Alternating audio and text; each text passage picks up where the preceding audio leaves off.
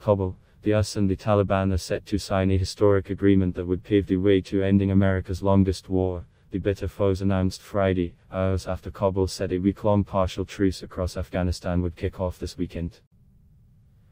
If that so-called reduction in violence holds, it would mark a major turning point in the grueling conflict and set the conditions for a deal that could ultimately pull US troops out after more than 18 years and launch Afghanistan into an uncertain future. Both US Secretary of State Mike Pompeo and the Taliban issued statements saying they had agreed to sign the accord on February 29 in Doha, following the one-week partial truce. Upon a successful implementation of this understanding, signing of the US-Taliban agreement is expected to move forward, Pompeo said, adding negotiations between the Taliban and the Afghan government would start soon thereafter. Afghanistan's National Security Council spokesman Javed Faisal and Taliban sources earlier said the reduction in violence between US, Taliban and Afghan security forces would begin Saturday. The United States has been in talks with the Taliban for more than a year to secure a deal in which it would pull out thousands of troops in return for Taliban security guarantees and a promise to hold peace talks with the government in Kabul. A reduction in violence would show the Taliban can control their forces and demonstrate good faith ahead of any signing, which would see the Pentagon withdraw about half of the troops currently in Afghanistan. In a statement, the Taliban said warring parties would create a suitable security situation ahead of a deal signing.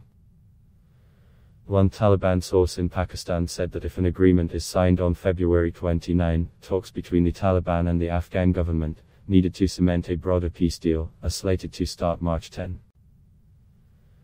In Afghanistan's southern province of Kandahar, which is seen as the Taliban's heartland, one insurgent told AFF he had received orders to stand down.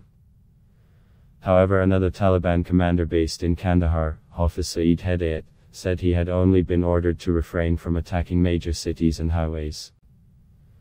This means maybe the violence will continue in the districts, Hedayat said. Taliban expert Rahimullah Yousafzai said the move signaled a wider change in thinking for both the Taliban and the US after years of fighting. Both sides have shown their commitment to sign a peace deal, and it's a big development, a significant one, he said.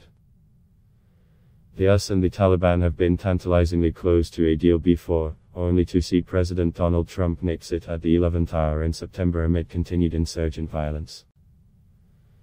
Any truce comes fraught with danger, and analysts warn the attempt to stem Afghanistan's bloodshed is laced with complications and could fail at any time. Worse still, they say warring parties could exploit a lull to reconfigure their forces and secure a battlefield advantage. The reduction in violence is still just the first step to get to intra-Afghan negotiations, Andrew Watkins, a senior analyst with the International Crisis Group, told AFF. Those talks will be a tough road of their own, but are the best avenue to peaceful settlement to Afghanistan's conflict. On Thursday, the deputy leader of the Taliban said the insurgents are fully committed to a deal with Washington. That we stuck with such turbulent talks with the enemy we have fought bitterly for 2 decades, even as death rained from the sky, testifies to our commitment to ending the hostilities and bringing peace to our country, Sirajuddin Haqqani wrote in an opinion piece in the New York Times.